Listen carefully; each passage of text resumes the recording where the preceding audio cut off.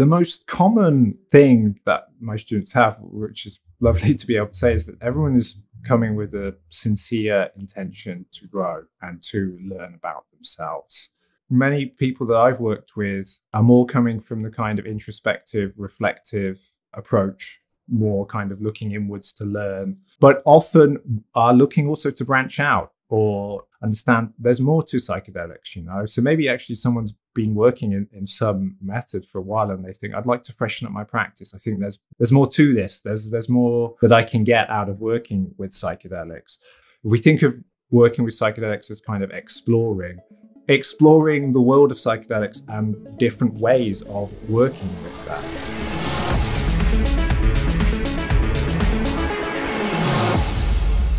Okay, John, welcome to Meld. After a few false starts here in so many different ways. No one needs to know that, though, but now they do. Now they're here in this conversation with us. Now they know that this is not the first time that we hit record today. Thanks for having me. Pleasure to be here. Like you say, not the first time, but we didn't get too far in, so I think we're good. And thanks for having me. Pleasure to sit down and have the chance to speak with you. Yeah, absolutely, man. And I think this is going to be one of my favorite podcasts to date. And I already know that because we've had a few conversations that have ignited me. And I'm really interested in exploring more about psychedelics and how they can be used as a tool for thought, to enhance creativity, to bear more fruits into one's life, right? I feel like, for me anyways, you haven't really truly lived and you haven't really fully lived until you've had at least an experience. It's not to say that everyone needs to do it, but I think that it's a great tool for personal growth. And that's where I want to bring your expertise. You've been researching and having countless experiences of your own. And now you're bringing that to hopefully the masses. I'm hoping that more and more people will start to learn how to use this tool a little bit more responsibly. So where I really want to start actually with this conversation is sort of an overview of your course that you're teaching. Just very, just high level, what you're going to be teaching in your course on how to use psychedelics, because it will absolutely set the stage for everything else we're going to be talking about today in our conversation. Sure, absolutely. Yeah, happy to. The course really is for psychedelic explorers. It's for people who are working with psychedelics, and it's not limited really to any single specific purpose. There's lots of different ways of working with psychedelics. I like to think of myself as kind of method agnostic. There's different ways. There's what's pretty common now, the headphones and eye mask kind of therapy style approach, directing your attention inwards. There's people using them for creativity. There's been lots of great thinkers and musicians who have been working with psychedelics and using them in their processes, scientists too. There's people working in groups, there's people going solo. There's all kinds of different ways of working with them and bearing fruit from these processes that arise.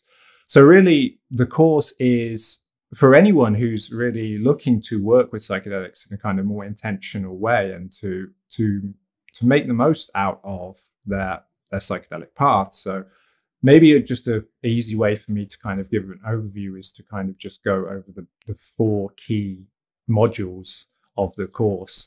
And those are path preparation, session preparation, session integration, and path integration. So the first one, path preparation, this is basically preparing to walk the psychedelic path.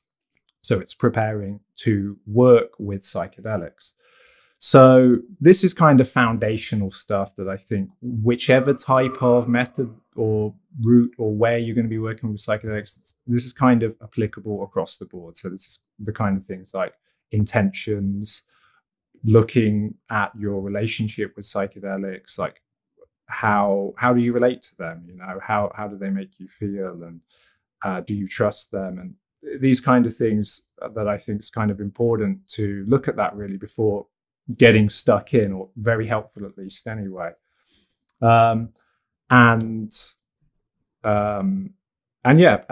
things like support, having a support network, having people that you can turn to if things come up. Psychedelics can open big doors, and sometimes that can be kind of destabilizing, and so it's good to have in place a support network. So this kind of foundational stuff is kind of the first module, and that's preparing basically to engage and work deeply with psychedelics.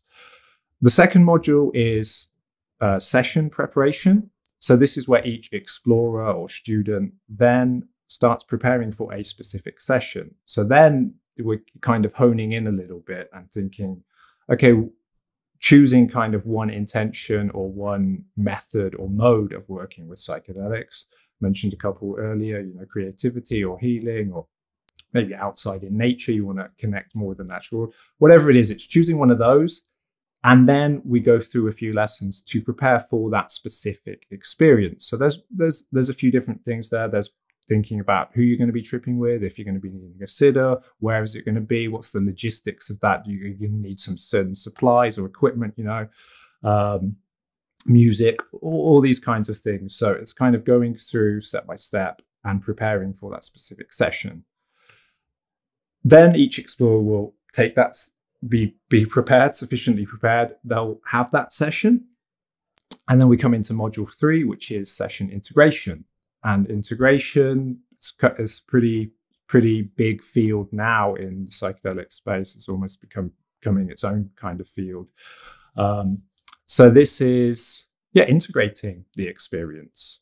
And so that might be, hopefully, if there's been some benefits and positives, that's going to be kind of incorporating those into our day-to-day life, how we bring them forward, how we bring them out into our day-to-day life, integrating that experience and kind of maybe looking at key themes and things that we actually need to do, because sometimes you need to take action. It's like maybe you have a big idea or something, but there's the story doesn't end there.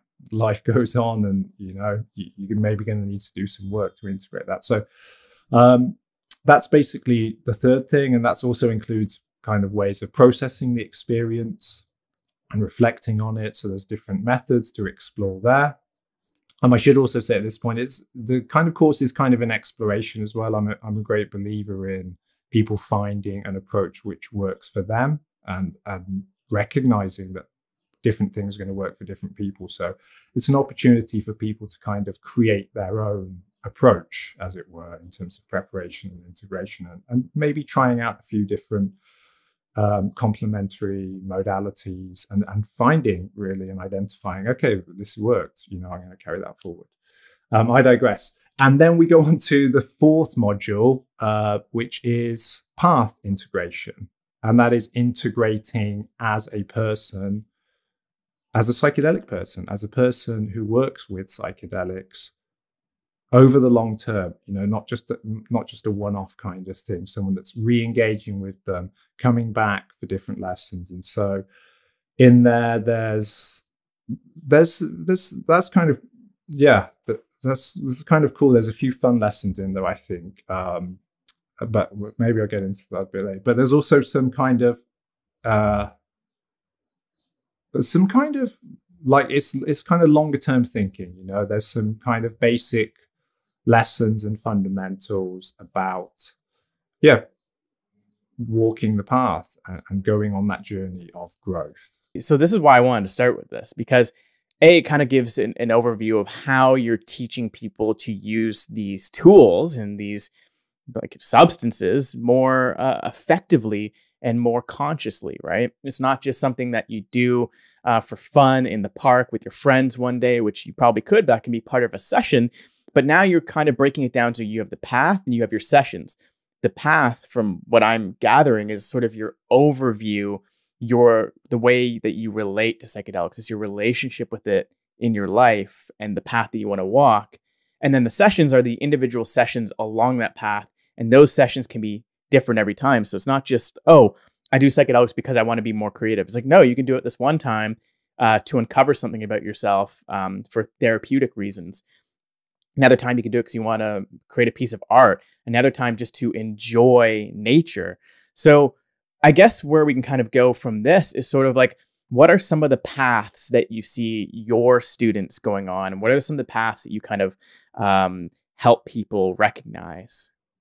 I guess the most common thing that my students have, which is lovely to be able to say, is that everyone is coming with a sincere intention to grow and to learn about themselves.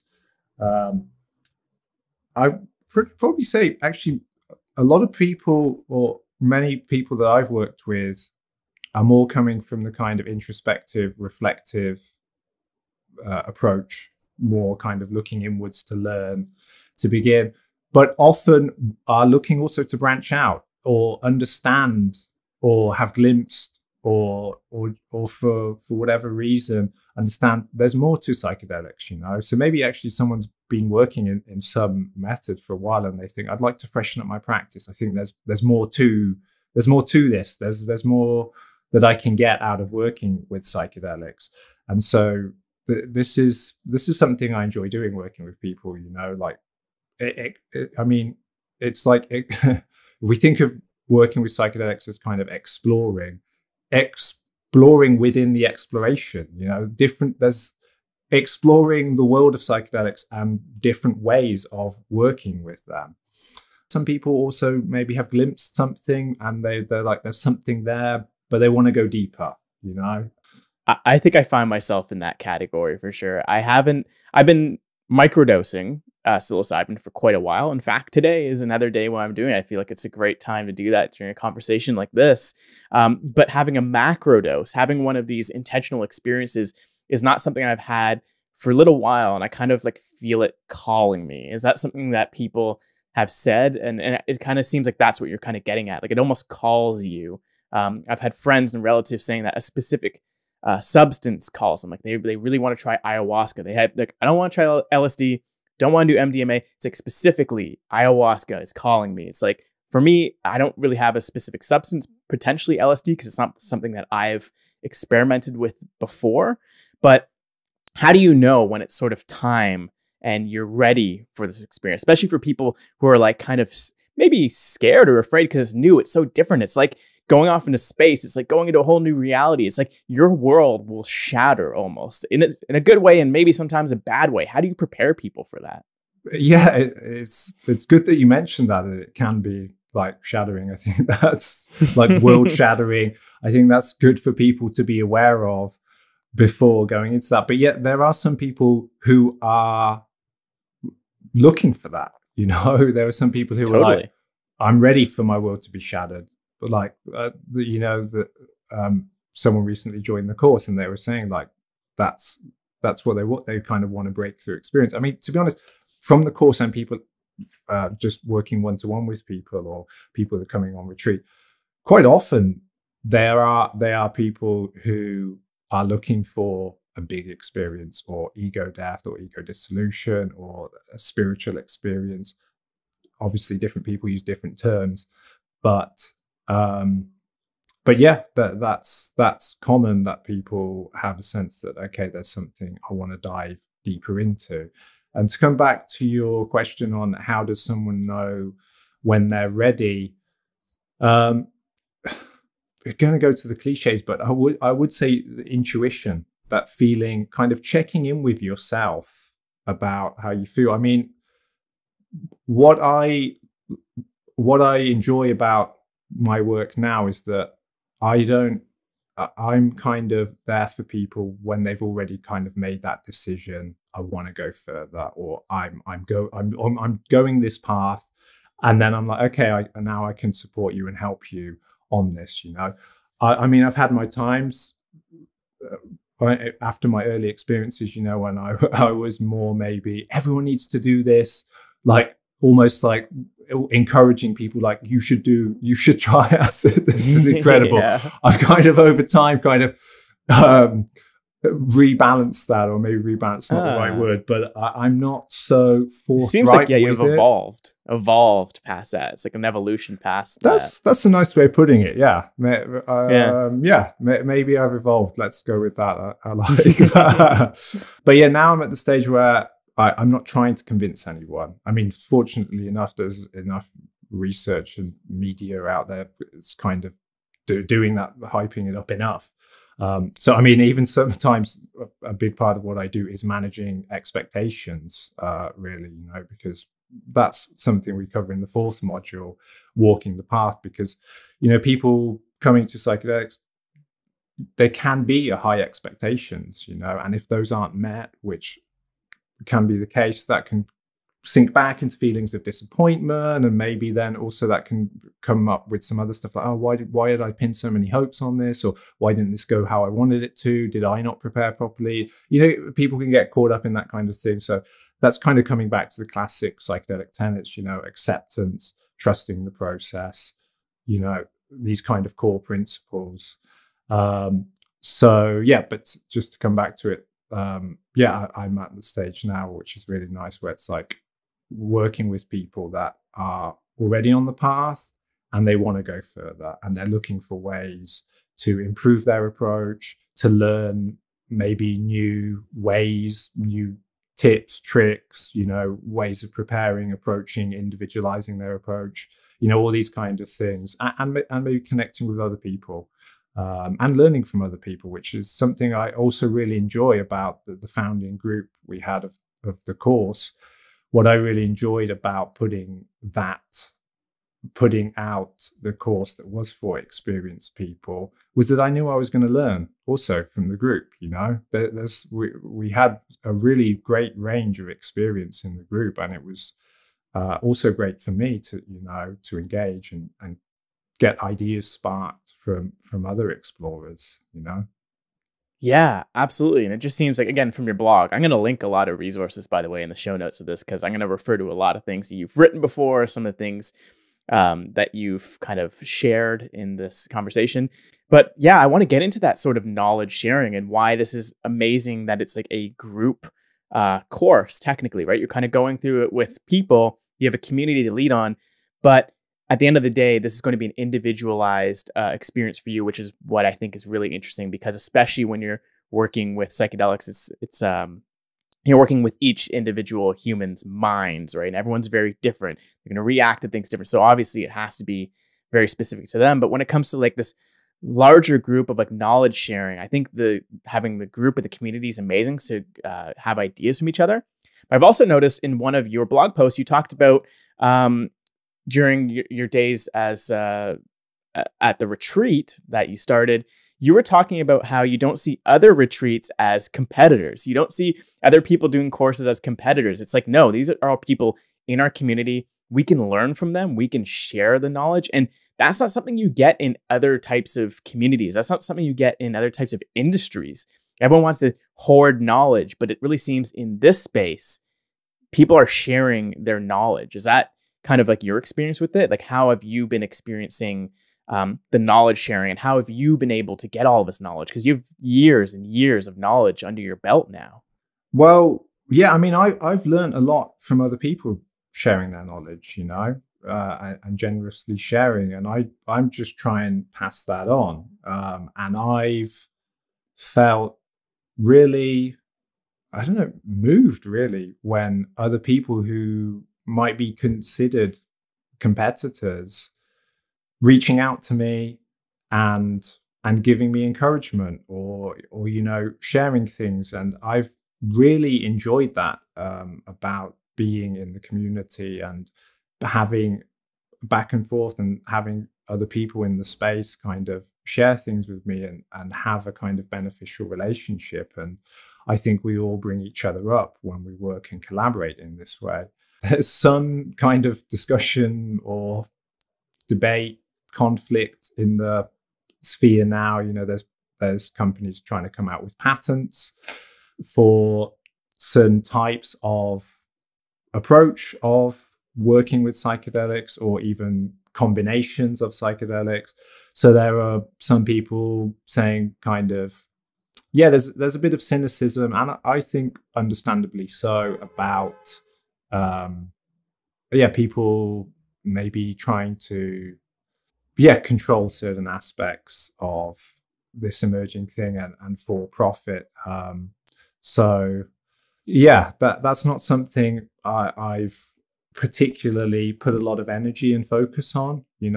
I'm focusing on what I'm doing, and that's helping people who are working with psychedelics. And hopefully it just gets easier for them to access the substances themselves, because like there's a whole, like what it seems like, we can get into some of the modules, especially with the session preparation. Like there's so many logistics that go into it to making sure that you're curating an experience. But just, I want to stick on this knowledge part real quick, because I have a legitimate question for you that it's a burning question for me. So you're following research studies, right? You're following maybe competitors, you're following other explorers in the space. You go to a lot of conferences, you speak to people all the time. How do you save all of this research? Do you have like a note-taking method? Do you have like what is now being called a second brain to like start, adding all of your research and like tagging things so you kind of know where things are going and how you can like bring that knowledge into your course and teach people? Do you have like a note-taking system or somewhere that you kind of like build a graph of knowledge of all this stuff? Yeah, that's a great question. Building a second brain. Tiago's book just came out, hasn't it? I haven't read it yet. And it's so fresh in my mind because I'm reading that. Right. Okay. Yeah. It's on my list. No, I haven't read it yet. I'm a bit influenced from David Allen's Getting Things Done. I've always been a prolific note taker. I always carry around a small pocket notebook with me everywhere I go. I've done that since I was a late teen. I think I heard about, I think it was like writers or comedians that was a practice they did just to capture ideas. And that's something that I kind of just picked up and it stuck with me. So that's first point of reference. I'm a big analog guy as well. I like pen and paper. What I do now is I'll go through a weekly review as part of my weekly review process. I will then go through my pads and then organize those things into where they need to go. So I use actually a software called Scrivener. Never heard of that one. I'm going to look that. Okay. I'm going to look that up. That's what I used to do the course, basically, the core content and the outlines from it. That's pretty much it. Yeah. Scrivener, right? Scrivener, yeah. That's where you save all of your digital notes? That's where, yeah, I mean, that's more specifically for projects. I'm currently working on a workshop, and then I'm using it for that also, and that's for the course.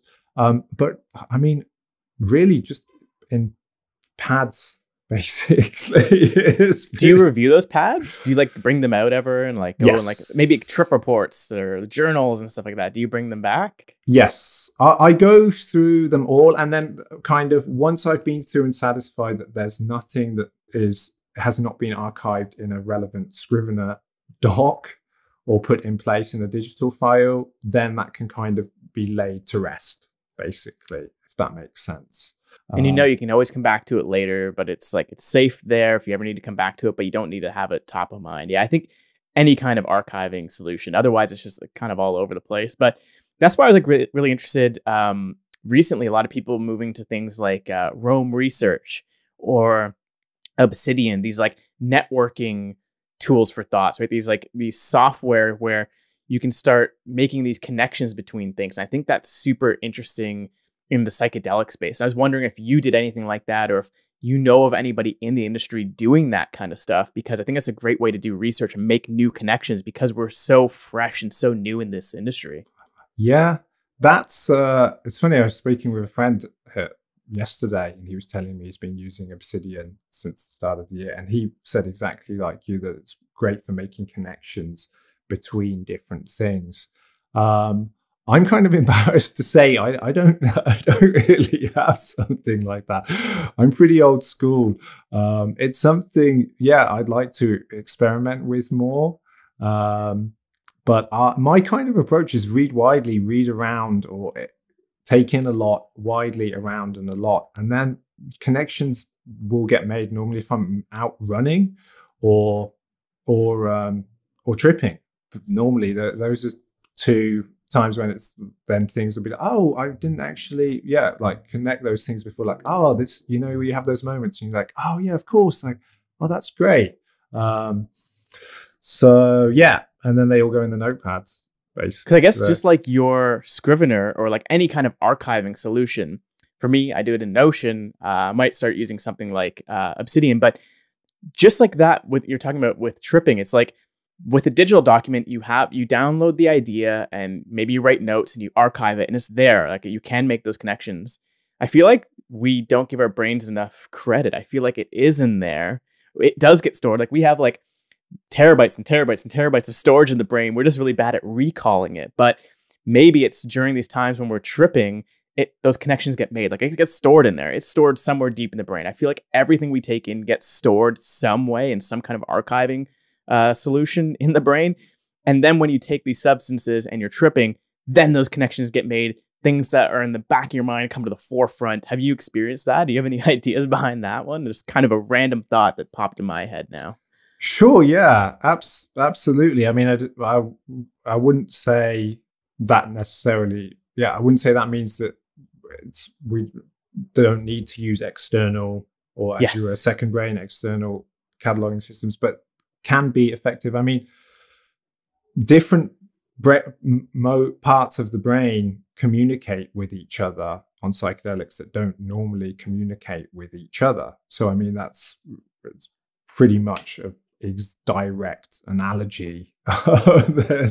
You know, I mean, that's also why sometimes people experience things like synesthesia, you know, like seeing colors or tasting numbers. These connections that aren't normally there are suddenly then made, and that affects how we perceive things and influence things and what creates our reality.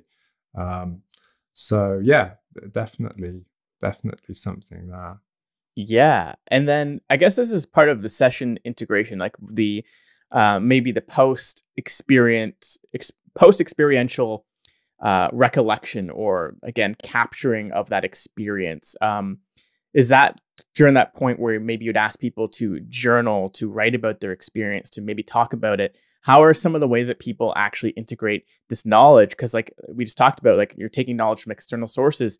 Sometimes like the ideas that you get from internal after taking psychedelics is almost like an external knowledge, right? It feels like it's coming from God. It feels like it's coming from somewhere totally outside of yourself. So you want to capture that knowledge as well.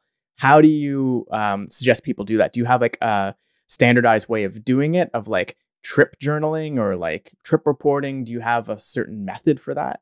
Yeah, I do myself personally, which is slightly different actually, depending on if it's an inner journey or a creative session.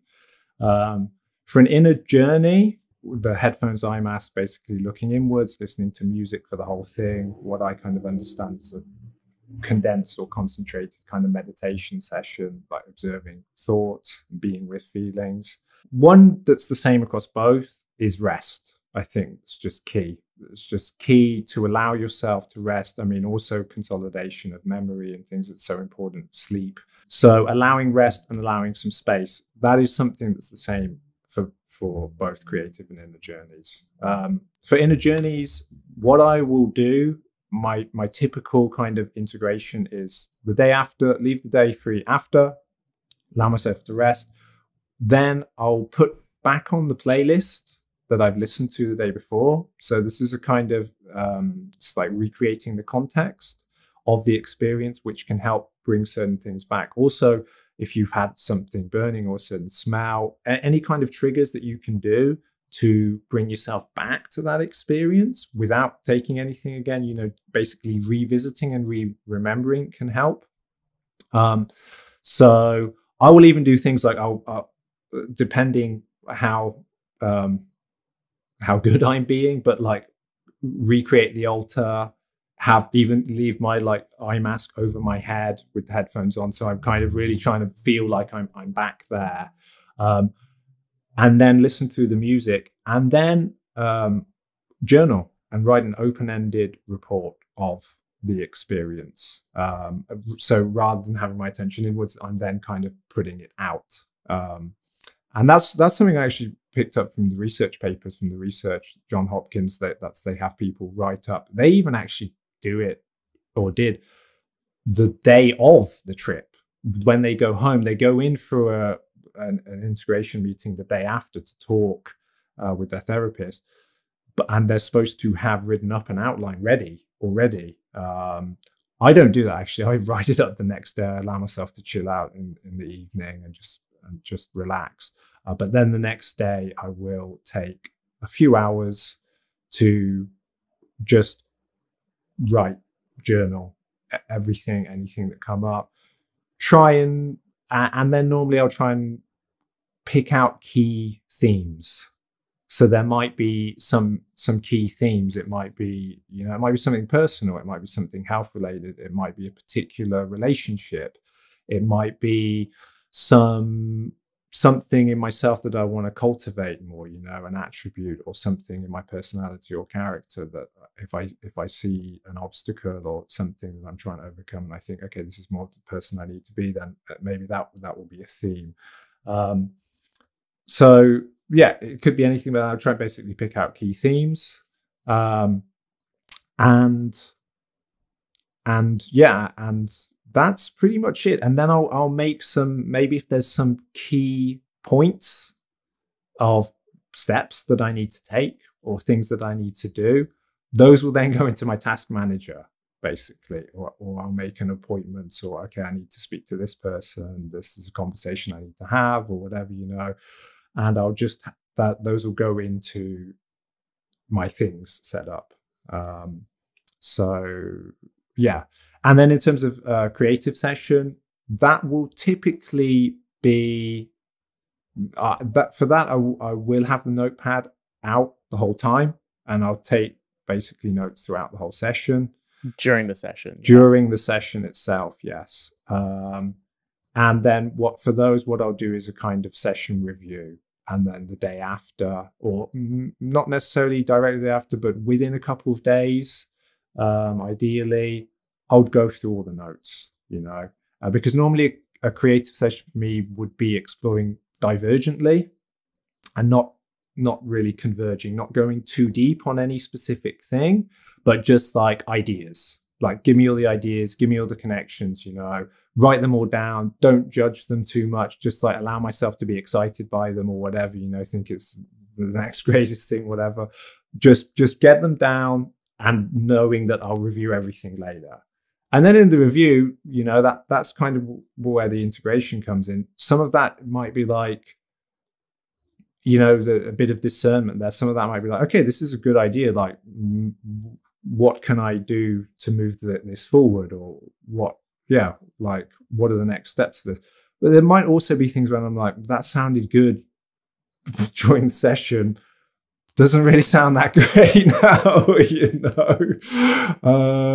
or maybe like, oh, this idea is great, but it's just too big, it's too ambitious, like there's no way I can handle that now, or like, maybe that goes in the folder for later, or just like, yeah, this is kind of beyond my capability now, or yeah, it could be anything really, but that's kind of the assessment then of the session comes in that session review. So there'll be, what I found is during sessions, more ideas come up, creative sessions, more ideas come up. That includes more bad ideas, but it also includes more good ideas. And if there's a couple in there, that makes everything worthwhile, basically. So it's kind of going through and seeing, okay, throw that one away, like, or maybe it might be renegotiating, like, oh, this is a cool idea, but it's a bit too much for me to handle now. Can I do a small version? Can I downscale it? Or like, could be anything. Like, that could be a creative project, but often, normally in those sessions, other ideas will come about. It might be like a lifestyle experiment that I want to do, or it might be like a trip that I want to go on. And for example, maybe it's like, oh yeah, cool, like go traveling for like 3 months, but then maybe in the assessment, it's like, that's not going to work with my workflow. But then it's like, okay, well, there's some part of me that wants that adventure. Maybe I can go away for a week, or maybe I can work remotely for a month or something, So then that's kind of the integration kind of thing, like negotiating with it a little bit and thinking like, okay, like, yeah, there's maybe something to that, but not in the original form. Yeah, that's pretty much the kind of how I go about a session integration. And yeah, it's chance to rest and process.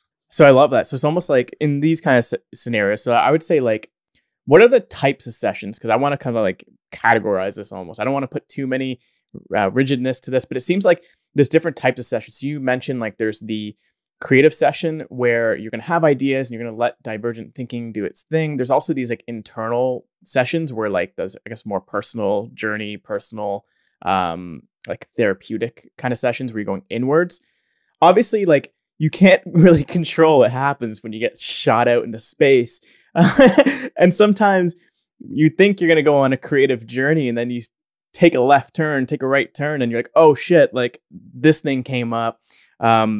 And you're, you know, something maybe deep inside of you that's like a personal issue comes up.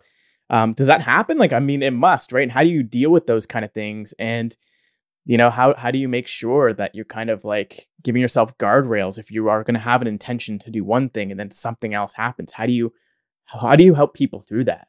Yeah, absolutely.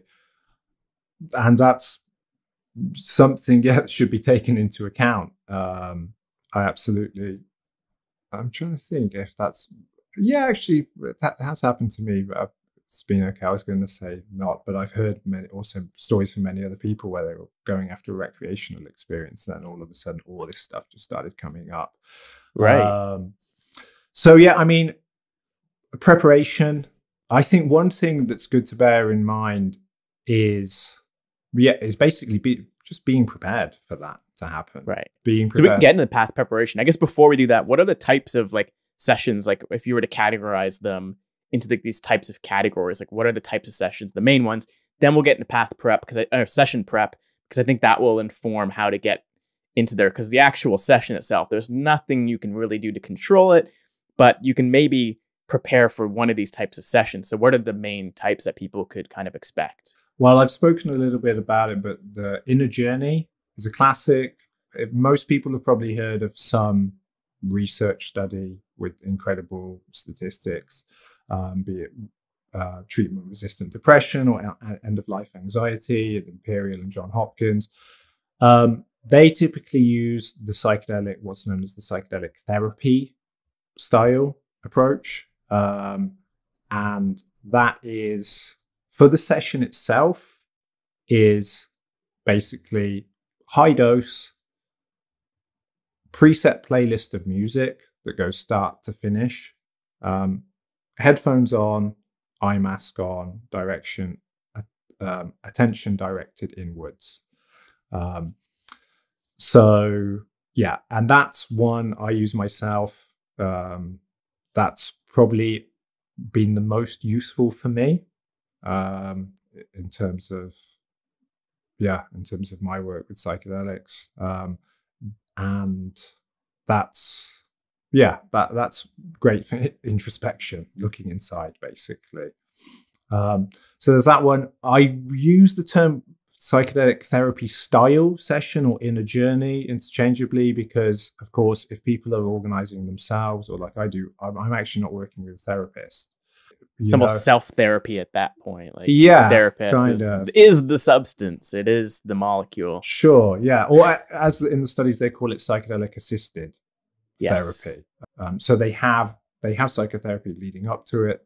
They go through certain things and they have follow-up sessions. But yeah, for reference, basically, that's why I call it style, like psychedelic therapy style session or inner journey. So there's that one, basically. There's creative sessions, which could look in any number of ways, really, because depending on what type of creation someone is coming up with, they can also be kind of more open-ended. But that might be working like with art, with some supplies, paper, colors, pens. It might be working with, I'm more of a kind of word person. So for me, that's normally just a journal, basically, and pen. And you can write while you're tripping. Yes. I feel like I would not be able to write. I would have to vlog. I would have to vlog it, or I need to do voice memos. Writing, I would go back and I think I'm writing my name, and then I'm drawing a picture of the moon or something. People are like, what the hell is that? I wouldn't be able to do that. Sure. Yeah, I mean, well, we get onto it, but that's also one thing of you mentioned like how to prepare, because maybe you're going to open a whole can of worms. Dosage is a big factor. Dosage is something that I think, to be honest, not talked about enough. It's such a key component. The setting dose for me is like on the triangle. Depending which model you're using. Setting dose, you would kind of put as or like setting substance. That's another way of looking at it. Right. There's of course the 7S's model, but there's also the classic setting and substance, and within substance, of course, would be the amount of the substance and dose. So I think that's huge. But a part of it, I was also learning how you work. So it might sound like a good idea, and then you realize you can't write. Maybe you have other tools. Maybe you use something, that will transcribe for you. I love doing that, not on psychedelics, but I will generally, like for my blog posts, I always write the first draft pretty much dictating. I'll take my phone out and walk around and just talk to someone, or not to someone, but imagine I'm talking to someone, and then just go back and edit that later. But I mentioned that because that's maybe a tool that one could use. Video recording, I know people have done that also, filming themselves just talking to a camera.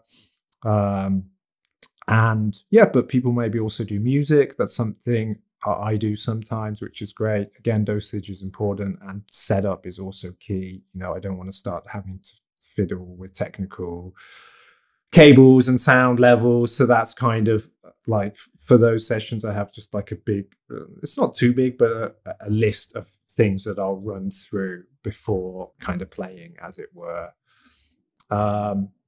There's creative sessions. There's what's also, in the therapeutic way of working with psychedelics, there's psychedelic therapy approach, which we talked about. There was also, it was popular in the 50s and 60s, psycholytic therapy, which is contrasting to psychedelic therapy, which is the high dose inner looking inwards.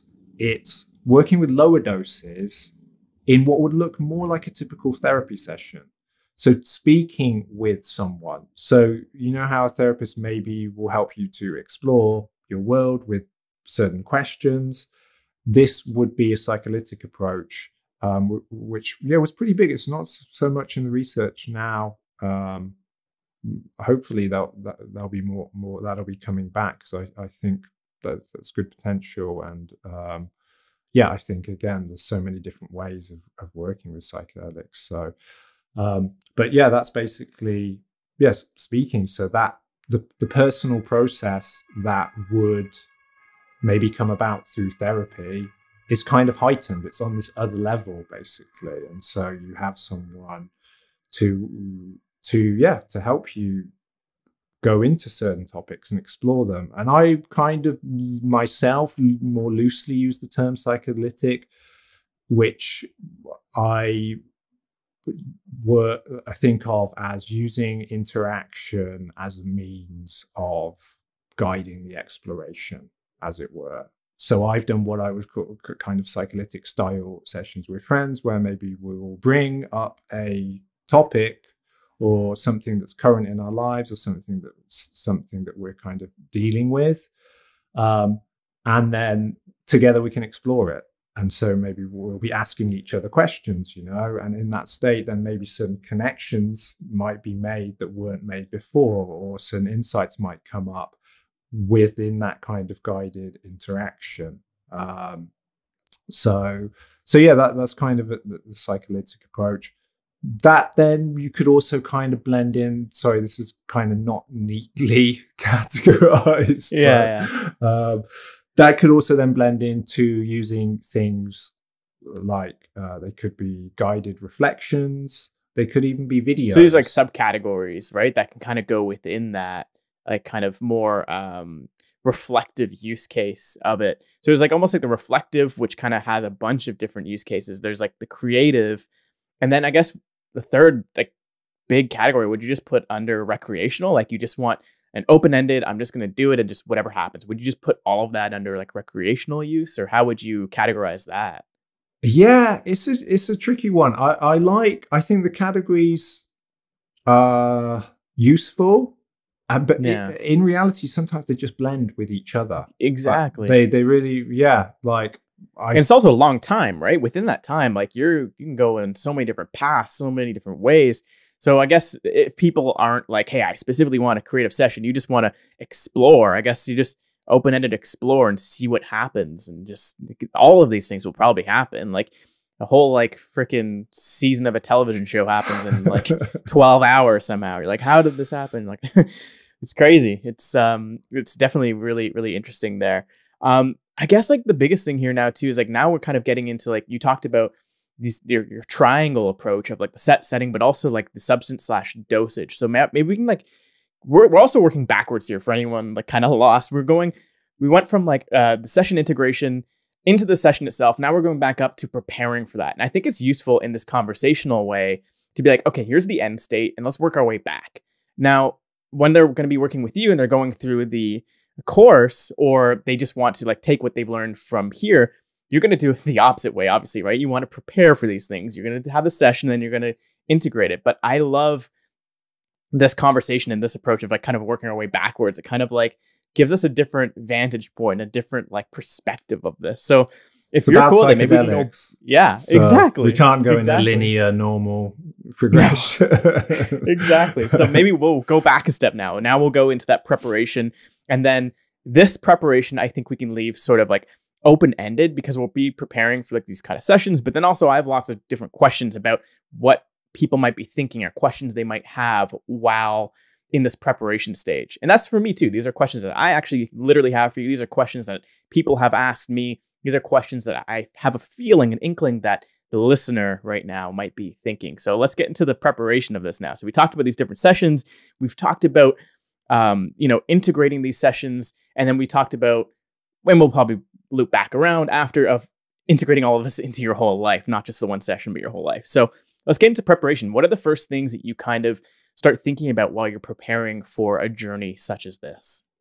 Sure. Yeah. The starting point really for me is intention, which is kind of convenient because that works double on the preparation. It's kind of, I like it as the path preparation and the session preparation. You know, it's common practice or well spread kind of practice to form an intention for your psychedelic experience, thinking, why am I doing this? What are my expectations? What am I hoping to get out of it? But I like also having an intention for your journey with psychedelics, you know, having an intention for why are you walking the psychedelic path? Why are you going down that road, you know?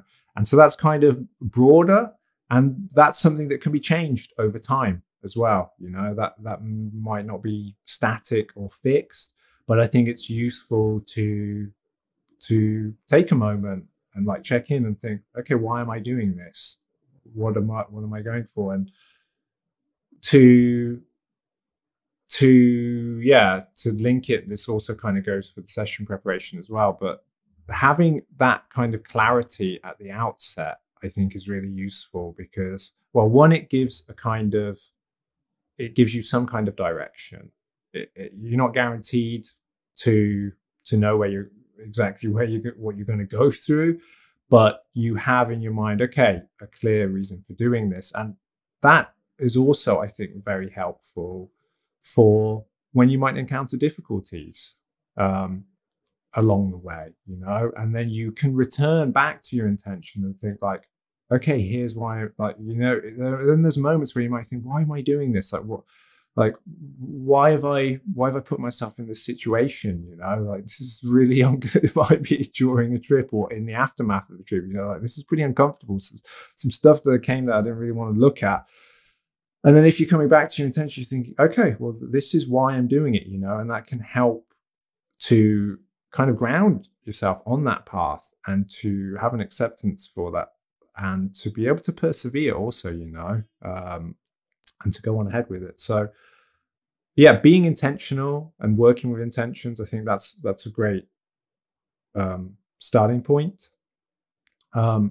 Relationship with psychedelics mentioned before, but that is also for me kind of foundational, thinking about yeah, how do we relate to psychedelics? What are those kind of relations, or what are some of those relations that you've seen? And I'm sure you have a specific relationship with them yourself, but maybe for some students, what are some ideas or what are some examples of these relationships? Well, yeah, if we do a bit of like looking into that, then we might find there's some kind of unhelpful ways of relating to, and there might be all kind of reasons for that, but then there might be kind of fear there, which I would say is different. Fear of psychedelics? Yeah. Or fear? Yeah. Okay. Yeah. Yeah. They're like kind of beneath, you know? Yeah. Because of they're illegal.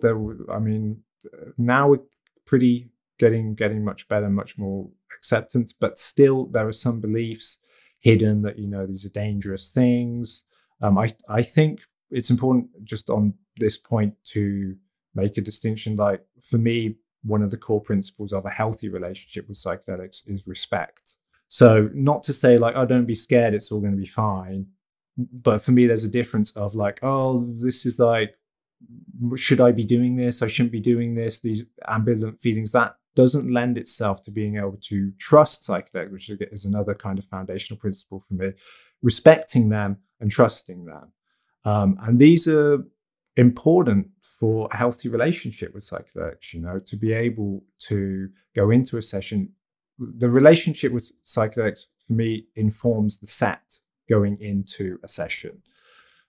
Set mindset, internal state. So if you don't really trust psychedelics, or it could even be also maybe there's some guilt around it. I had that for a long time when I first started. I was kind of in the closet, as it were, or like hidden, sheltered, didn't speak with too many people about it because I was worried about judgment.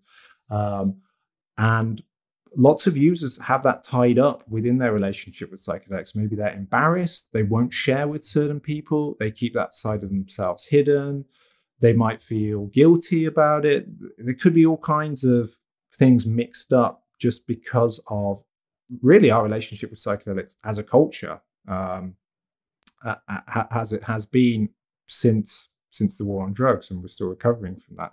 But anyway, so yeah, kind of working on that relationship and like inquiring and thinking about it and trying to heal that relationship is fundamental to then having a good set, you know, and feeling good and being able to let go about, right? Otherwise you're holding on too tight and you just gotta, yeah, absolutely. Wow. Exactly.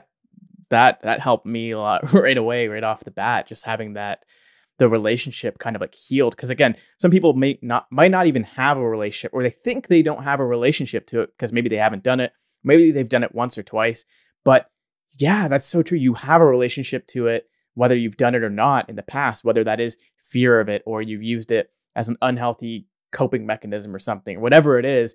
But that is so great, having like the really positive relationship and a healthy relationship with it before going into it.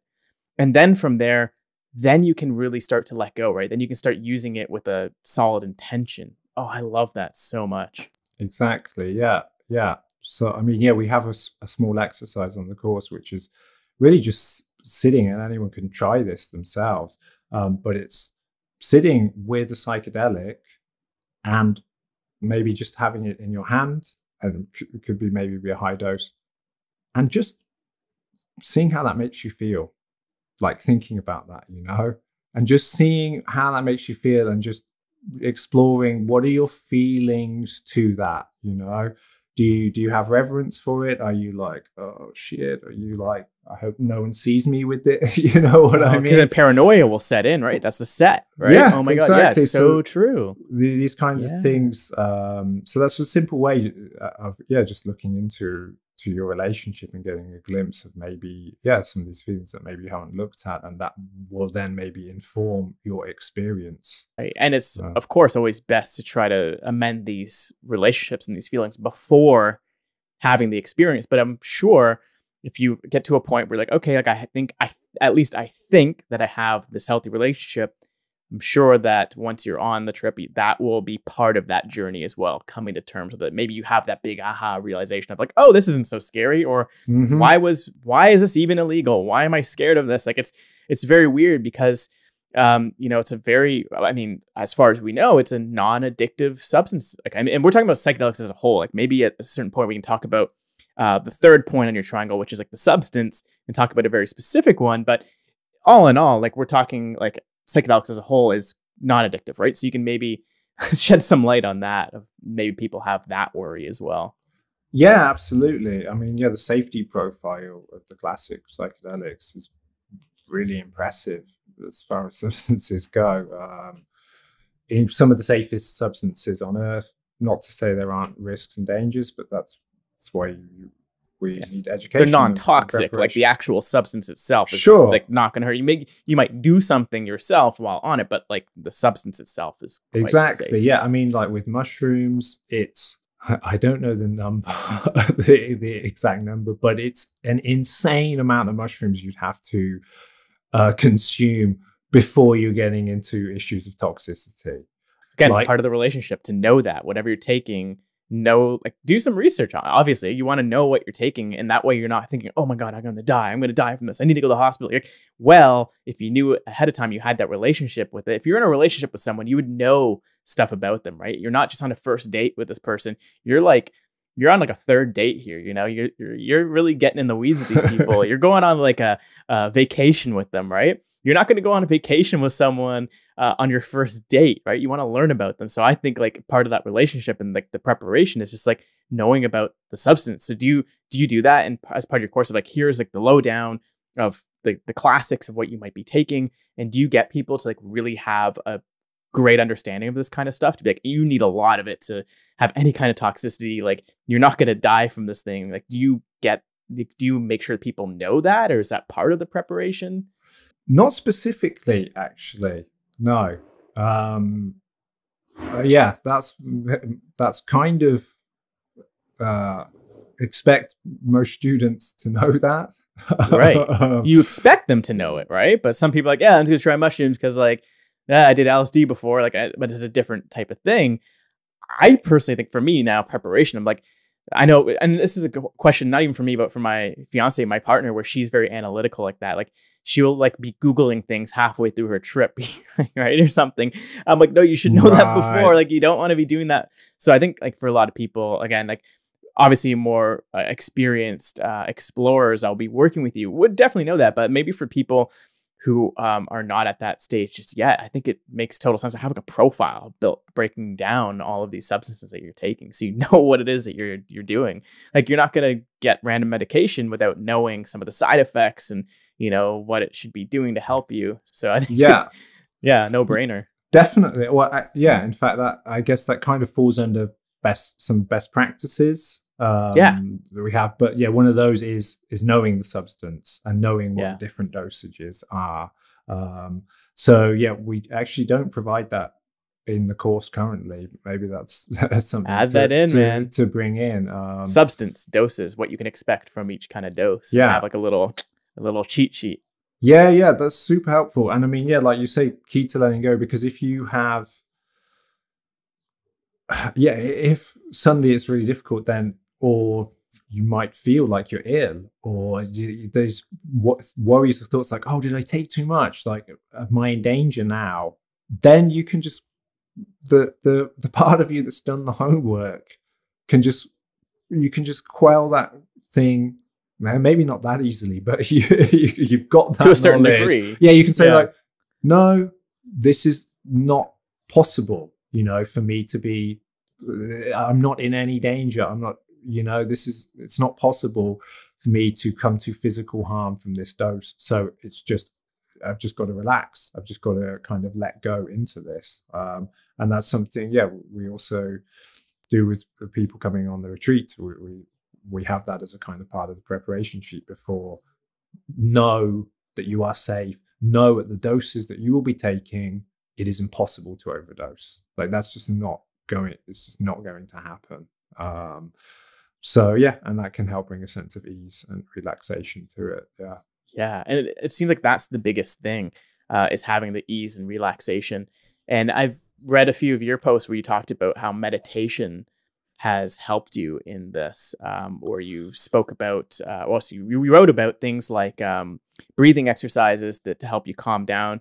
you wrote about a specific scenario where you saw a monster on your ceiling, but as you started breathing and you started meditating, the same, I guess, visuals that you saw on the ceiling turned into magical things, something that was like a lot easier to deal with, something that was maybe even fun to experience. Like that demon turned into an angel sort of thing because of your way, I guess your ability to calm yourself down through meditation.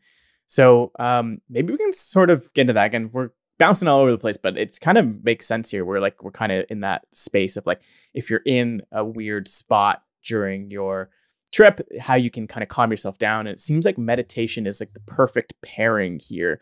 And we'll get into meditation even deeper in a little bit, but I think they can really help you on this journey if you're having a difficult time. Do you have any thoughts, or do you have like specific techniques for people to integrate meditation to help them calm down and ease and relax into the experience?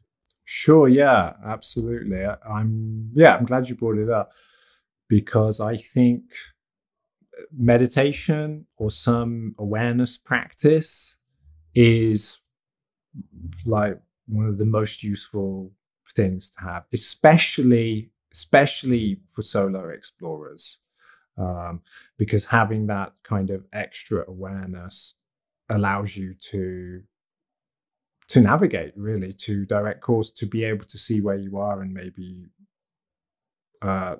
move in a certain direction, or to put your attention in a certain place, or to kind of to direct the experience. And that might be, as you mentioned, through doing relaxation techniques. There's a few, but yeah, I think conscious relaxation is just a great thing for any psychedelic explorer to learn. One of the simplest ways is controlling the breath, and long, deep breaths, basically bringing the attention to the breath and just slowing that breathing right down, just breathing in, breathing out, and just filling the belly and then letting it go, and holding that tension. That's where kind of some kind of ongoing like awareness practice helps, because then you're able to hold that attention better. If you are a bit more scattered, then maybe like, okay, I'll breathe, but then after 3 breaths, your mind's jumped back onto the anxiety or the work or whatever it is, So having some kind of practice or some kind of background in a meditation or mindfulness practice is super helpful. And another one I think is really good is it's kind of like Shavasana, going through every body part and just relaxing each part individually. So, relaxing the muscles in your face, relaxing the muscles in your neck, relaxing your shoulders, relaxing your stomach, and just going through. Sometimes what I'll do is I'll do a breath on each. So breathing in, relaxing my face, breathing out, relaxing my face, breathing in, relaxing my neck, breathing out, relaxing my neck. And you can just go through systematically like that. I think that's great. And and basically surrendering. I'm sure you know Yoga with Adrienne. I've done a bunch of her videos, but she has this phrase that I really like, which is a flash of surrender. And how she describes it is, just see how quickly you can surrender. Like when you lie down, how quickly can you let go of everything, and just release all tension. And that's a practice, it's maybe not easy to do, but I think that's also really useful. I think basically controlling breathing as a method of relaxation, observing the breath and slowing it down. There's a physiological response there that helps us to slow down and to relax. So that's a really good one. The slowing down the breathing, and then of course relaxing all the individual muscles. I think that's a great one. And letting go, just surrendering, just like And you as a facilitator, kind of just touching on it, because you've done retreats and you've been working with people one-on-one, But now you're getting people to kind of do it solo, and that's kind of, or like you're with friends or you have a sitter or whatever. You're there to tell them, hey, you're not breathing properly. You need to slow down your breathing. But when you're on your own, it's kind of hard for people to recognize, like, oh my God, you think you're dying? No, it's because you're breathing right here in your chest. You're breathing up into your throat and you're not breathing properly. So maybe part of that preparation is like doing a week, 2 weeks, a month even of just like meditation practice of like conscious breathing. So it becomes like an instinct in your brain to be like, oh no, this is not normal. I'm not breathing properly. So it's like, you don't even think about it. You just relax right into it. You could even do like maybe float tanks. If you've done, I'm sure you have, some sensory deprivation tanks. A float tank is like meditation on steroids, right? Like once you get it, maybe your first time you don't really do it, but once you do relax into it and you just feel that weightlessness and you're just floating there, like if you can do that, then you can do psychedelics and you know that you can kind of like relax into it. It's a very similar type of experience, at least from my personal experience. What do you think about that? Like about as part of the preparation to kind of like get into these practices, to like have these new habits? Definitely. I think that's great. Yeah, would totally recommend. The best preparation, really. Well, maybe not the best, but would be a part of the best preparation, I would say. And like you say, doing a month, maybe every day, relaxing. One thing that I kind of recommend to people, which is also kind of crosses over as a hack, because you do it when you're going to sleep, but sleep meditation. I don't know how the listeners, if they've ever tried it, but sleep meditation is kind of like the relaxing body thing. It's like a body scan meditation, but you also kind of actively letting go of any tension. So you can do this when you're going to bed, when you're going to sleep. So just the last thing you do, I say it's kind of hack because you don't have to find extra time in the day to do it. You know, if you're busy, you can just, okay, I'll just do my guided sleep meditation every night before bed. And that's something I did so many years ago now, but when I was really kind of developing my meditation practice, and I found a guided sleep meditation. It's like, I don't know, 15 minutes long, 12, 15 minutes long. And the last thing I would do each night is just put my headphones in and then do that. And that kind of goes through, as I talked about, it talks you through all the body parts and says relax. And obviously if you fall asleep whilst doing it, that's fine. But I did that every night for, I don't know, a series of months, I think, and just doing it. And like you say, that then it's kind of, how to say, what would the mind equivalent of muscle memory be? Yeah, exactly. It's mind muscle memory. Yeah, mind memory. Memory. Just, I guess that's just memory. Yeah, just That's hilarious.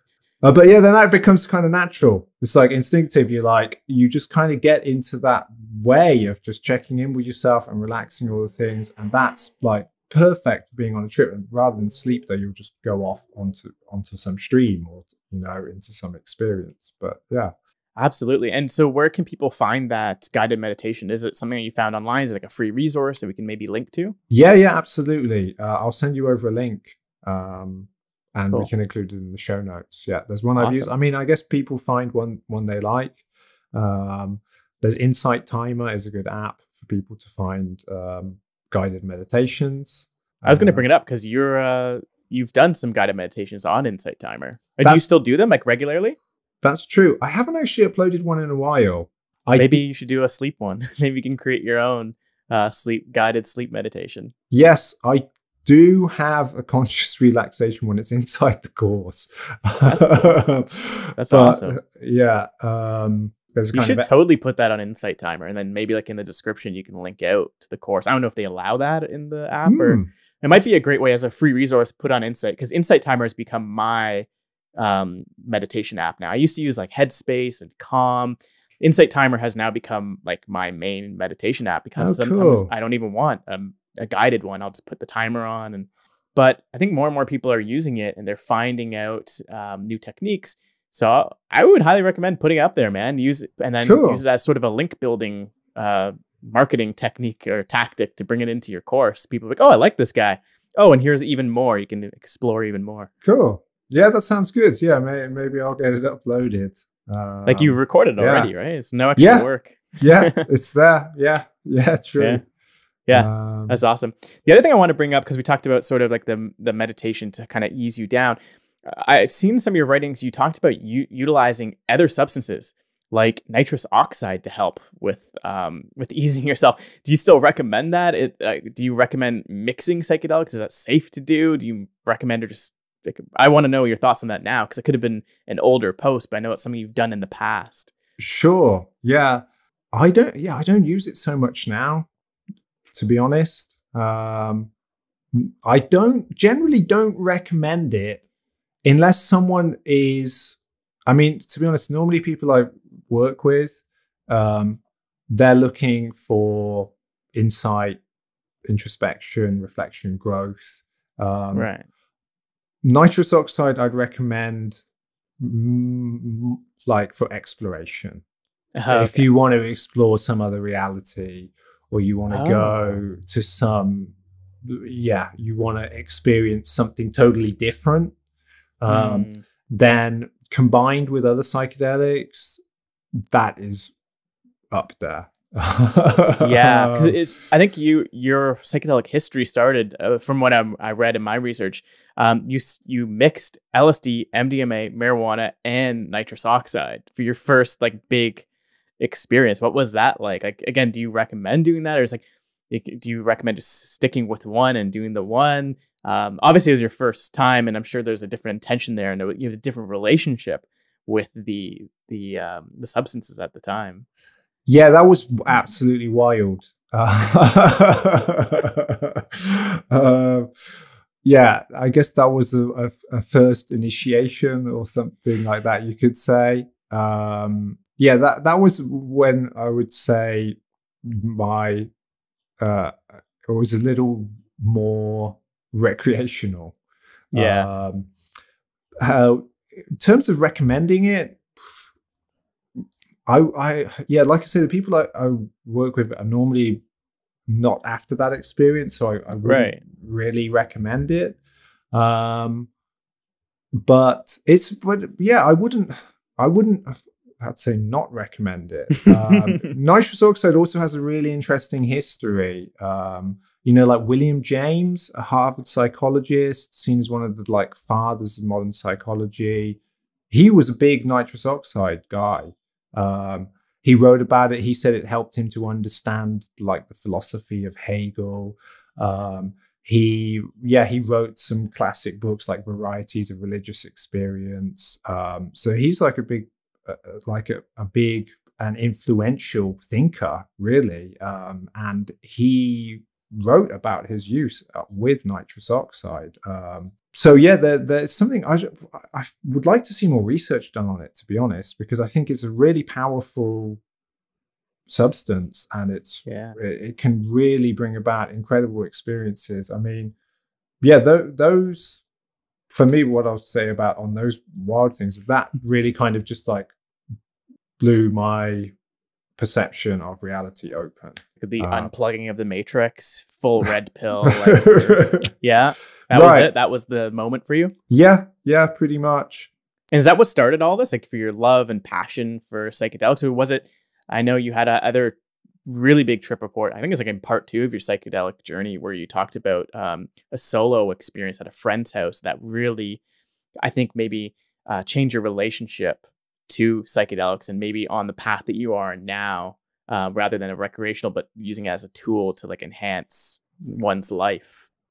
Yeah, yeah, absolutely. I mean, the first experience um, was really, I guess, a questioning of reality, or Mm, how to say better, reality is not all that you thought it was, basically. Like his had an experience which was like, wow, okay, there's way more.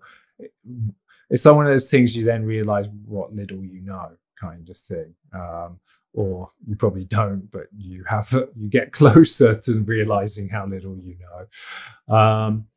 And that was really, yeah, for me, that just sparked a curiosity and a fascination in awareness, reality, perception, how, like, like reality is kind of how we perceive things and our perspective on things and sensations. And, so though that first experience was more like wonder and awe. Um, and the other experience that came many years that kind of sparked my curiosity in psychedelics as well, and I never kind of went too far away from them. But the second experience which you talked about, which was a solo experience. I love how we can hear the German sirens in the background. I'm gonna keep it in the recording here. Let's just enjoy it for a second, especially for our North American listeners. It's so different than the sirens we have in Canada or US. It's just different type of siren. That. No, it doesn't sound like that. It's very European. Yeah, we don't have that here. So, and I guess for anyone wondering, John has the window open, get some natural beauty in here, but it's great. The second or I guess maybe not second experience, but that other experience, the solo trip at your friend's place. Maybe second landmark experience, I'd say. But that really opened sure, there was awe and wonder, but that really opened my mind to the healing potential of psychedelics more. That's not something I had really experienced to that point. And I was going through some things in my personal life at the time, and my parents were separating, and we were leaving the family home. And so there was a lot of things going on inside me around that time. And that experience really helped facilitate the personal process, which helped me to heal from everything that was going on. And that gave me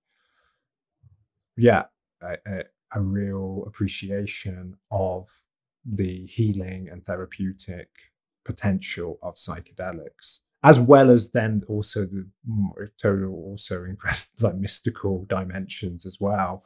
But that was something I'd kind of experienced before. So that wasn't as new, but it was kind of, again, like, wow. And then, you can also, like, you can also use these things on a maybe useful on a less cosmic level, but also like very personal process. Yeah, that's incredible. And I guess the other question I have around this is sort of like, how safe is it to do them often, or what is the effectiveness of them doing it often? And then maybe, like, on a reverse of that, maybe not how often, but just like how often would you recommend doing this? Like, is it like a once a month, once a year? Like, is it just how often would you recommend? Not that everyone should or whatever. Like, what would you think would be the ideal after having all these experiences yourself and guiding people through these experiences? I'm going to give a total cop-out answer, but it's genuine, which is, I would say, it really depends. I mentioned, like, kind of I'm also kind of agnostic about frequency of use, and that's kind of schedules and frequencies, also something we cover in the course. But basically, some people have one psychedelic experience and they say that's enough for them for life, then you have other people working on much more frequent schedules. And I mean, if people go to the Amazon, typical to work with ayahuasca, it's pretty common. I'd probably say it's more common than the other way, that people would work consecutive nights. People will be there for a week and drink ayahuasca maybe 5 times, or like 5 nights in a row, or be there for 2 weeks and be drinking every other night, so that's also like quite a lot. And then you've got now like in the research model, it's normally like between 1 and 3 sessions within a longer period of psychotherapy, and the kind of sessions, the therapy is revolved around the sessions. So there's lots of different ways of working with them. And I think that, again, also it kind of comes back to a little bit of personal discernment, thinking, like maybe not rushing back in, taking some time to integrate previous experiences. and yeah, before going back in, and then returning once ready. However, yeah, there's also, sometimes it can be the fact that, even in integration, we can hit blocks, like, for example, maybe we get stuck in somewhere or hit a kind of block, and then the psychedelic session will be helpful or move some energy or help something move through. And then maybe we go back to integration. But it's possible we also might hit a block with integration, in which case, then you might actually be ripe to go back into the psychedelic space, even if you haven't fully integrated. I mean, I've heard people say, oh, you should make sure you've squeezed every drop of juice out of the last experience before going into the next one. For myself, personally speaking, I found that to not be practical. And sometimes just a refresher or something, or maybe you've heard the term, once you hear the message, hang up the phone. That's an Alan Watts quote that's been around a lot in the psychedelic space, and it's been taken to mean like, yeah, if you've kind of got the message, you don't need to keep taking psychedelics, like you need to work on integration. But I would say, like, it can be useful to get a reminder of the message sometimes, or maybe there are different messages to receive. So I don't think it's quite as straightforward as that interpretation says. But yeah, I think there is a lot to be said for integration of experiences and putting in some work. And sometimes it can be kind of mundane, and it can just be just kind of like boring even, or just like hard work, to implement some of those changes. But yeah, sometimes they can be helpful, and people can work on different schedules, and that also, again, like other things, may not be static. Maybe someone's going through a period and they'll work more frequently, and then they'll have a long break. Maybe they won't trip again for a year, or maybe someone might find they're doing it once a month to check in. So yeah, I would say really it depends on the person and where they are in their journey. But I've also, what I've found from working with people and myself is that generally a condensed period, maybe like a retreat where there's like 3 sessions, or just doing like even like 2 days in a row, that can help to kind of go deep, like peeling layers of an onion back, and then you kind of get off the surface level, and then you're kind of digging in a little bit deeper.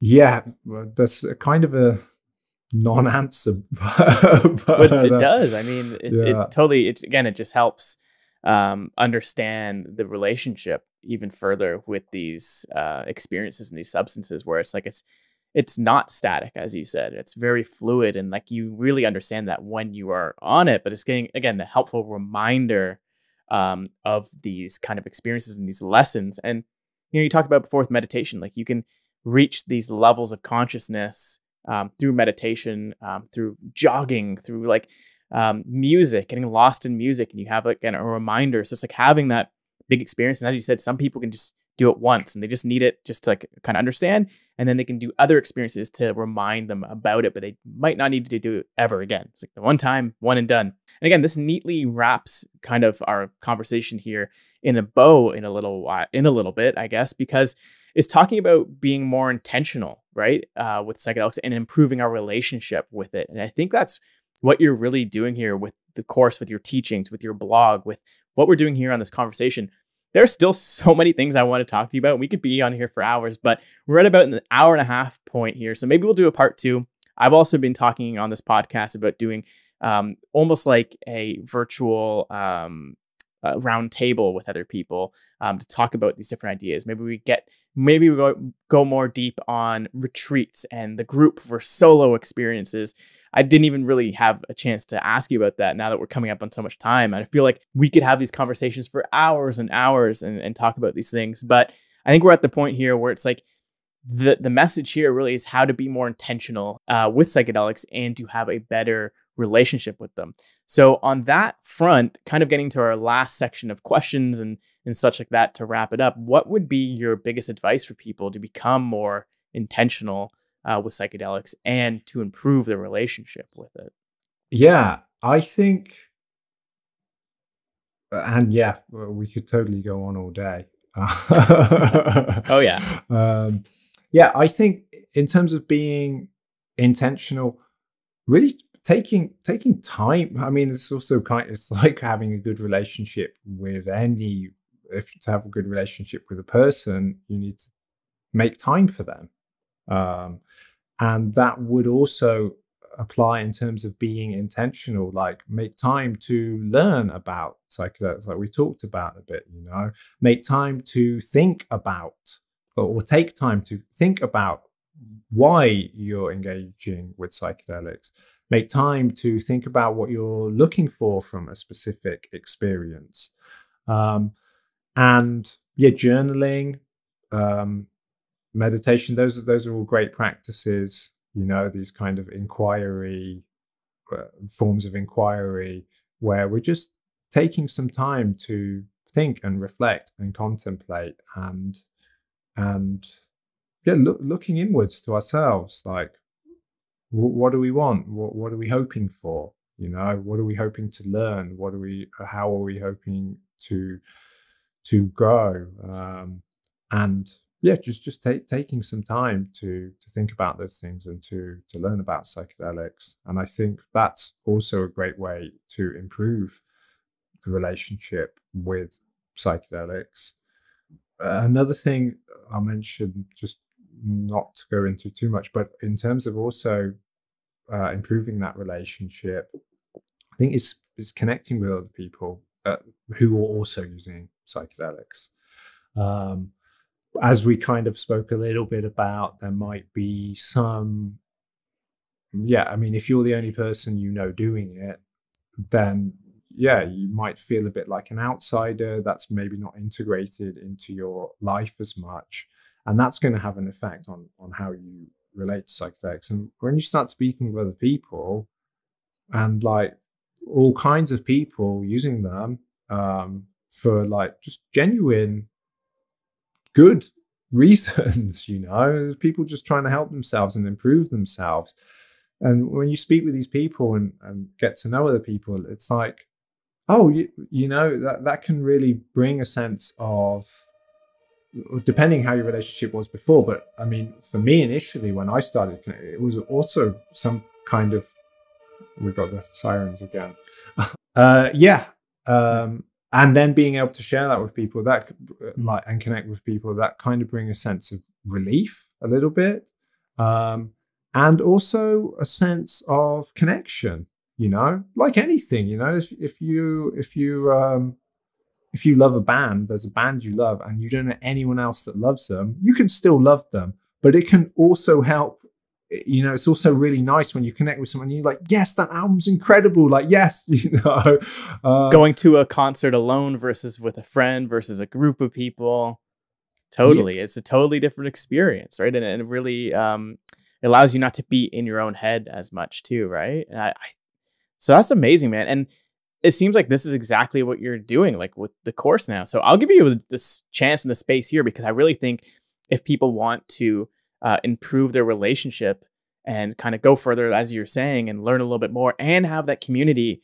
I don't really know any other place right now off the top of my head that's doing what you're doing. So I'd love for you to kind of, but talk about the course and what you're doing and the community that you're building, and kind of an invitation to people who found this conversation interesting. If they want to go deeper, I'm sending them right to you. Like, this is the place. You're the person that at least I know of that I would trust wholeheartedly in this process for myself, and it's who I'd recommend for anyone else. Sure. Well, thank you, Josh. I really appreciate that.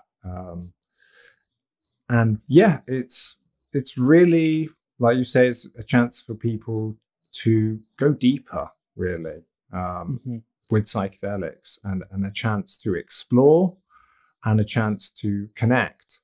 And we go deeper by being a bit more intentional, by exploring more and and trying different things and being exposed to different ideas and incorporating different things. I mean, one thing I feel about the course is I've tried to just cram loads of ideas or like things that people might try or things that might inspire people in terms of how they approach or how they might prepare or things they might do.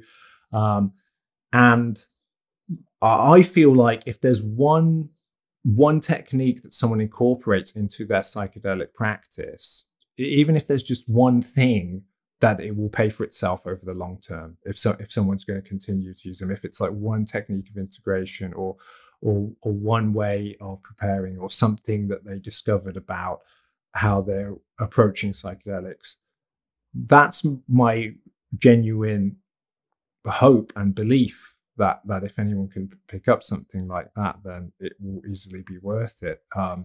I hope lots of opportunities for that to happen.